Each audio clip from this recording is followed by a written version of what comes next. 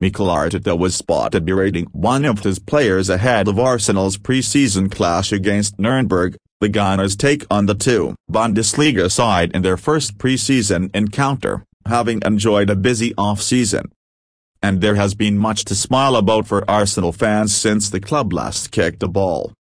The North Londoners have already secured the signing of Kai Havertz for £65 million, and appear close to finalising a club record £105 million move for Declan Rice and the £38 million acquisition of Jurrien Timber.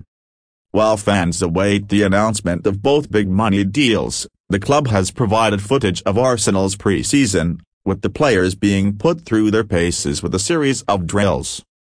Behind-the-scenes footage, via The Mirror, has provided Arsenal fans with an insight into the club's pre-season training. However, it also shows Vieira unceremoniously receiving a telling-off from Arteta. In the clip, the midfielder plays a poor pass into the feet of a teammate who was already being marked, putting him under further pressure. The pass prompts a cry of Fabio from his exasperated manager.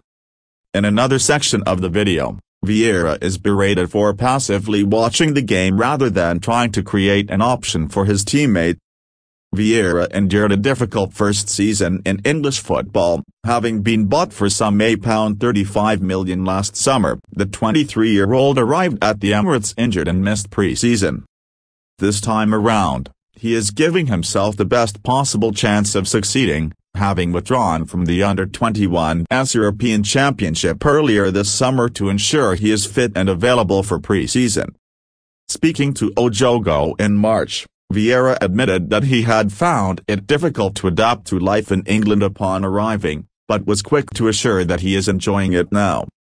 The midfielder said, "I got here injured. It's always different for a new player to get here, to a new country, a different culture, everything is different. It was difficult, but after a few months I'm ready, I'm enjoying it, I've developed a lot and I'm here to help the team." When you get injured, you're always one step behind the others. I think it's only a matter of time, to be there, to help the team, to show my qualities.